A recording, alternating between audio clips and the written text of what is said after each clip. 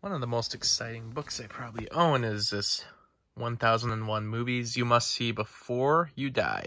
This is actually the edition that was released in, I believe this is 2013 maybe? Because I think, yep, there it is, 2013, because I believe when you get to the end, I think this is the edition that has films from 2012. Yeah, so we got Skyfall, Lincoln, Django Unchained, Life of Pi, which, you know, in some of these movies, you gotta wonder, like, you know, I do love Skyfall, but to have that in here versus, like, so many other movies, same with, like, Lincoln, Life of Pi, you know, it's just, you gotta wonder, like, how many of these movies get included. Like, Argo's in here, and I love Argo, too, but it's, like, really, like, of all the other, there's, like, a lot of movies from 2012 that end up in here as well, even though these are the most recent films, like Les Miserables, like this should not be in there. And I wonder with like future editions if they end up taking these out pretty quick. I never even saw more. But yeah, anyways, it's I don't know exactly where they decide the criteria for the films that end up in here, but with some of the more recent films, it kind of has that same bias of like, I think it's just because they're so recent that they feel the need to put them in here. Oh, this is so good, it's got to be in here. Now, Tree of Life. Now, what's crazy about this movie is the thing I always remember is that Roger Ebert, one of the last lists that he did of the top 10 movies of all time, he would do it every 10 years for Sight and Sound. And he listed Tree of Life in his top 10 movies of all time. I think the list was done in like 2012. The movie is very recent, and he literally threw it in there. So like, that's how good he says this movie is. I've still never seen it, but I've always meant to just because of that. But it ends up on this list. There's a Separation. There's another one I've always wanted to check out. I'm going backwards just because these are the movies that people probably have a better idea of. Yeah, this is a great movie. Inception's good. And King's Speech, there's another one where it's like, I kind of wonder if this needs to be in here other than the fact that it won Best Picture. Black Swan, definitely got to give that another watch sometime. But there ends up being a lot of, foreign movies in here. But a lot of stuff that people have seen, Dark Knight. So it's a pretty cool list. There's a great video online where they basically try to showcase as many of these movies as possible. Sometimes they do kind of make exceptions to the rule, like the Lord of the Rings. The entire movies are grouped together. They do that for Toy Story as well once we get to it. But yeah, there's a great video on YouTube that has a bunch of these in like a montage. There's the Toy Story trilogy. And that is one of the best like movie montages I've ever seen. And Clueless is in here. But anyway, I used to be pretty good at just heading into this book right away and, marking off whatever I've watched. I've never gotten the newer edition because, like, now with the fact that I have Letterboxd, I just don't see the reason of, like, getting the book, because why? Oh, I didn't realize that. Oh, it's gone now, but Stanley Kubrick's film Frenzy is in here. Where is this? This is this one movie that's in here. Oh wait, that might have been Shaft actually. Yeah, it's Shaft. There's another. Oh, it's actually right here. What am I talking about? This has the coolest title of ever. Sweetback's Badass Song. I had to watch this movie in school, and that is the coolest title for any movie ever. But anyway, I don't see the reason to like keep updating this. This is a freaky ass movie to me. It's like not a horror movie, but it's just like it gives me freaky vibes. I don't know how to explain it, but it's just freaky vibes. I definitely got to give this movie another watch. It's been way too many years. But anyway, I just don't see the point in getting the new book because, it's like I have Letterboxd now, and there's some pretty good lists on there that not only compile everything that's in the 1001 movies list, but it also compiles movies that were taken off the list, which I think is great. They add like every edition that's ever existed, and they just compile them all together in one list, so anything that is cut out, because movies will be removed, they don't go over 1001, with the exception of some of the trilogies they put on here. They don't go over 1001, so they actually have to take some movies off when they add some.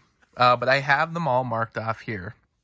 So as you can see from this, it literally isn't as many as you would expect. You know, for having so many movies in here, you got to think, like, you really haven't seen even, like, you think there would just be way more marks, but the thing is like, and I think I've seen online the percentage I have on, like, Letterboxd, which includes some of the movies that have been taken off over the years and added with the newer editions, but I think I had, like, a 25% watch rate. You gotta remember, there's a lot of foreign movies in here. There's a lot of older movies, and there's a lot of movies that, you know, it's for instance, I mean, I love franchises. Like, you know, I've seen all the Star Trek movies. I've seen all the Star Wars movies. That's, like, so many movies right there. But they don't have hardly any of those on here. They only have, like, the one Star Wars movie on here. So, not gonna really keep up, you know, and that's actually a lie. They actually have Empire Strikes Back, and I believe Return of the Jedi is on here as well. But anyway, the point is that, you know, it's just going to be tough because, like, a lot of these, I just, you know, it'd be great to see them, but it's a matter of getting access to seeing them. And then, you know, there's just always other movies that I want to watch. So I'm trying to go through here, and, you know, sometimes you got to watch yourself. That may say Beauty and the Beast, but that's actually the classic Beauty and the Beast, not the animated film, which is, I believe, actually it's not on the list. That shocks me. See, that's one where it should be on it, but it's funny that Beverly Hills Cop is on here. So there's Ben-Hur, which I have seen Ben-Hur recently, so I can actually mark that off, and that's what I mean. There's some movies on here that I have seen, and I haven't marked off in a long time, so I have 39 Steps, have seen that now. Let's just kind of go through this because, you know, maybe looking through my camera will actually help. I've always wanted to see The Adventures of Robin Hood and The African Queen. I've always wanted to see those two. I don't own them, though. I do own All Quiet on the Western Front, though, so I will be seeing that soon. And then there's one, All the President's Men. And, of course, you know, it looks weird because I'm losing my spot, but because, you know, looking at it through the camera versus looking at it in person it messes with my brain. I've not seen An American Werewolf in London or American Graffiti or Amadeus, so I know. Come and slap me. I really want to see Anatomy of a Murder. The only reason I keep passing up on it is because every time I really want to watch it, I think about that runtime, and I'm like, I really just got to take a day to pay attention to this. Man, I really haven't looked at this list in a long time. Just because, you know, I'm addicted to Letterboxd now. Letterboxd is really just the way to go. I don't necessarily need this anymore, but there is something really cool about the write-ups. Every time, you know, like I said, I haven't done it recently, but used to be when I would watch the movies, I would actually read about the said movie, and there's a lot of really good write-ups in here. So for that, there's a real good reason to own the book, but you know, now with Letterboxd, it's way easier to catalog all these. Okay, I have seen Bringing Up Baby. I feel like I saw Brokeback Mountain years ago, but, you know, I can't remember it, so I'm not going to mark it down. I don't like to mark them down if I've seen them as a kid, because I feel like that doesn't count.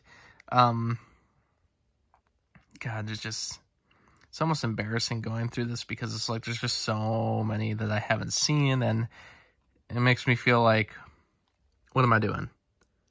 I mean, really, what am I doing? I want to see The Color Purple. I have seen Clueless.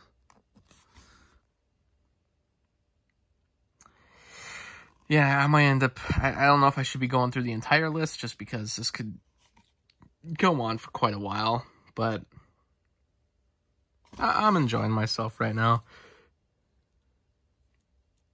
I thought Dawn of the Dead was on this list. Yeah, there it is. And I do own that movie now, so I will be watching that very soon. Looking forward to that. Yeah, I can't think of... Detour is a great film, by the way. If you ever get a chance to see it. Die Hard is also very good. I own Dirty Harry, so I should probably just watch the thing already. Okay, so there's another one I have seen. That... I haven't seen Downfall, but I've seen... Wait, did I see... Yeah, I did see Duck Soup. I don't know why I threw... I was confusing that with A Night at the Opera, but I've seen Duck Soup. Marx Brothers. I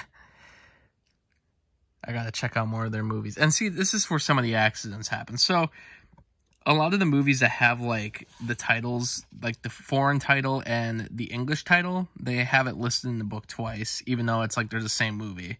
So that, I think, was just a mistake on the creator's part. Because I think if you count these all up, there's going to be more than 1,001 movies. For sure. Unless they only, I mean, but no, they didn't do that because, oh, they're different movies. Like, they're not. But they don't list the movies in the book twice anyway, so it doesn't even matter. Like, so no matter what, it was just a mistake. I do own Footlight Parade, so I should give that a watch.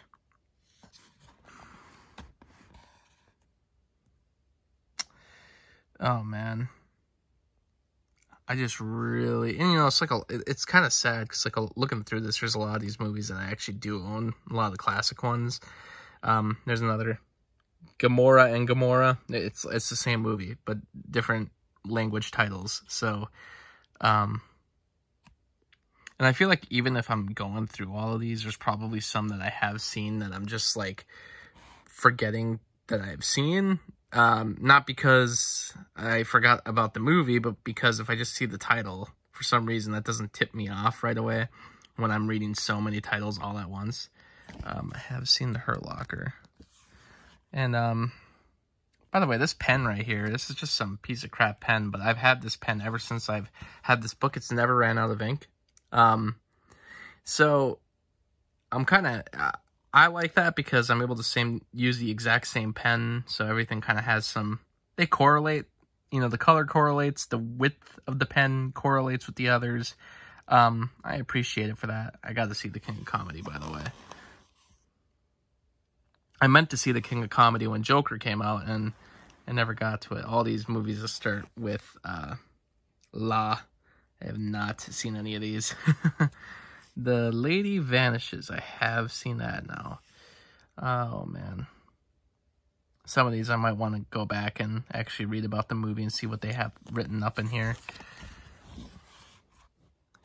You know, and it's funny because it's like people always want to just point out the movies you haven't seen without looking at the fact that, you know, there's actually quite a few that I have seen. And, you know, these would be the ones that you would question me about. As to, you know, oh, why haven't you seen them? Yet, if you go through this, you realize I've seen all these other movies, though.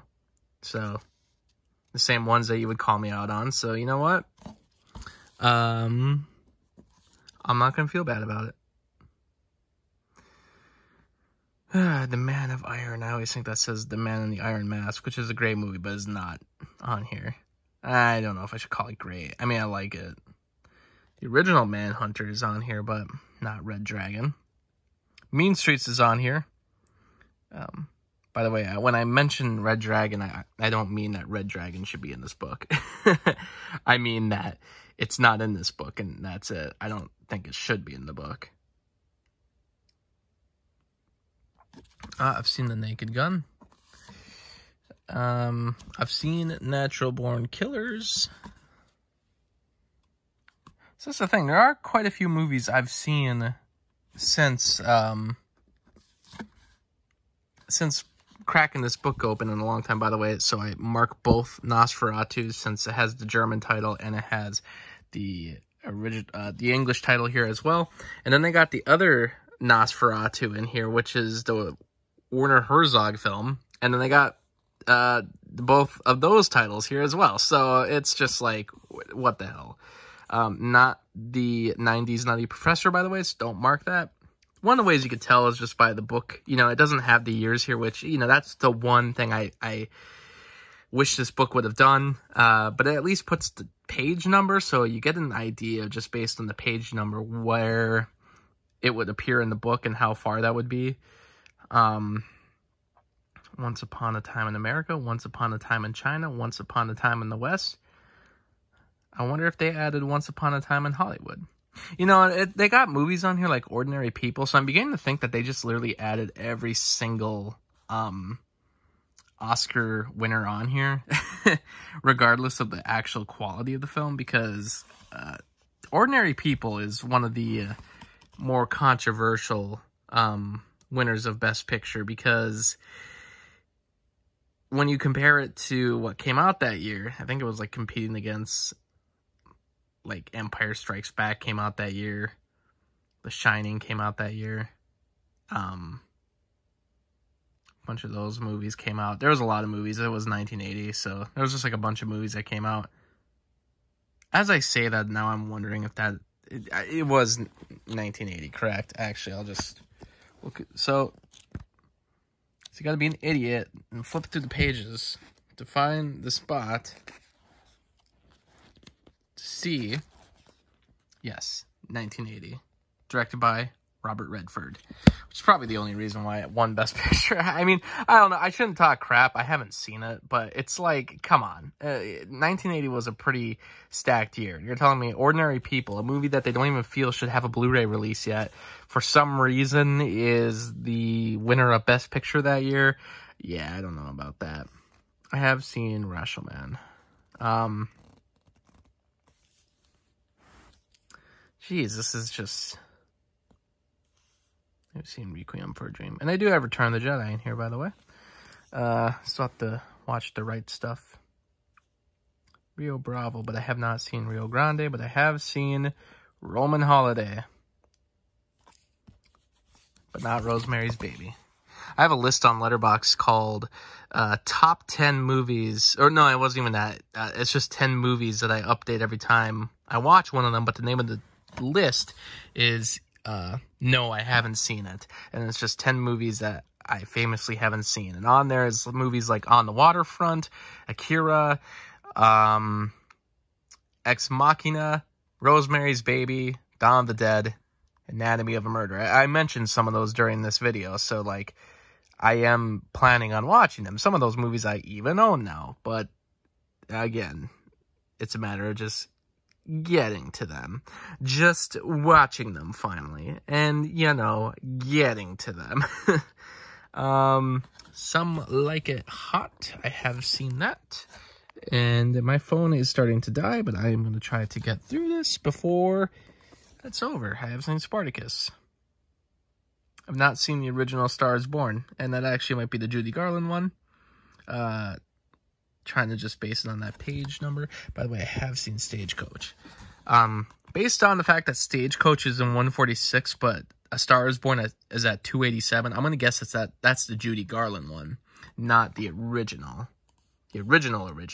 The, you know, the one that I don't think a lot of people remember original. Ooh, A Streetcar Named Desire. I do own that movie now, so I'm going to have to give that a watch. A Sweet Smell of Success.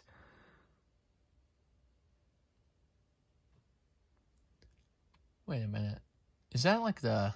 Oh, no. I was thinking of a movie called The Secret of My Success that has Michael J. Fox. I was like, there's no way that movie's on this list. But then I was thinking maybe they remade it with Michael J. Fox, but nah. Ooh, To Be or Not to Be. That is a great, really funny movie. Very ahead of its time. I've never seen Tootsie. No, I didn't see Total Recall. I feel like I did, but... God, I can't even... I don't know. I know so much about that movie, but I don't know if I've ever actually seen the full thing. Now I'm starting to question it. I can't remember if I did watch it recently. I'll have to check my Letterboxd, but the only reason I'm questioning that is because I've saw so many reviews of the movie before I've ever even seen it that I feel like I've seen the whole movie. So possibly, maybe I never did see it, actually. Again, another issue. They have the vampire and vampire on here, so... I wish they would have fixed that when they released this. Ooh, Wages of Fear. I read the plot of that movie, and it was, like, such an interest... Not the synopsis. I didn't read the whole plot, but that seems like a very, very interesting movie, and definitely want to give it a watch. I have seen Wild Strawberries. Yeah, I've seen some random Ingmar Bergman films. I have seen The Wrong Man. See, and that's the thing. Just looking at the title, I'm like, if I don't have a title to a poster, I can't, like, think for some reason that, oh, wait, I have seen this. I watched that recently, and it was a great movie. It was a movie of mistaken identity, and they're, like, convicting this guy, and it's, like, very, almost kind of serious. It's a very straightforward Hitchcock film where, like, there's not even really, like, a huge twist in it, and yet it's very enjoyable. It's based on a real story. Yankee Doodle Dandy, holy crap, like, James Cagney in Yankee Doodle Dandy, like, makes that movie so enjoyable. It's outdated, but just him alone makes that movie so, like, I would watch it again just to watch him, because he is just that good in the film. Well, there you go. Updated the list. Of course, this is the first film on the list. Can't believe that there's a movie from 1902. That's just like, that is incredible. And for something as weird as this, you would think the only thing that they have is the filming of People in the Garden, which is a movie. That's like the actual first movie ever shot. If there might have been something before, but I believe the actual first film ever shot was just like, it's like people at a party in like the very late 1800s, and it's outside of a garden. It's like a 1-second film, and you would think that would be even in like 1902, that would be the only thing that would exist, is just like weird kind of like, it would have been really expensive home videos that only last a second, but it would be that. It would just be like home videos, the quality of like a home video of just people recorded doing things. And yet they have something like this from 1902, something that is still so influential. It's basically the entire inspiration for the film Hugo. So, just incredible. Oh, and you know, now I realize I was going to mention Hugo's like 10 years old this year, and I've been thinking about maybe doing a video on it. Yeah, they do have some of the controversial work in here as well, but they got everything. I don't know if I've talked about this one before. I basically have said, you know, don't watch it. Like, there's just better movies. Like, people have mentioned that D.W. Griffith, like, I don't know, he popularized. It's hard to say that word for some reason when I've been talking for 22 minutes straight. But he made a lot of the styles and filming techniques popular, but I don't think he was the pioneer of them. I mean, man, if you want to go back to a guy who's not really controversial like him, or at least made a controversial film like him, I would just go to Méliès, honestly. I'll just skip out on this crap. I did mention that like the first half is technically less offensive than the second half, but it's still like a very overly long movie. I've always been interested in seeing, but if you see that runtime, 440 minutes. This is like essentially what, the first TV show that ever existed? Jesus. Intolerance, D.W. Griffith. This is one that people say to go watch instead of Birth of a Nation. I'm not going to go through every page of this book, by the way. I do have this ordered from Kino, though, so we'll be giving that a watch.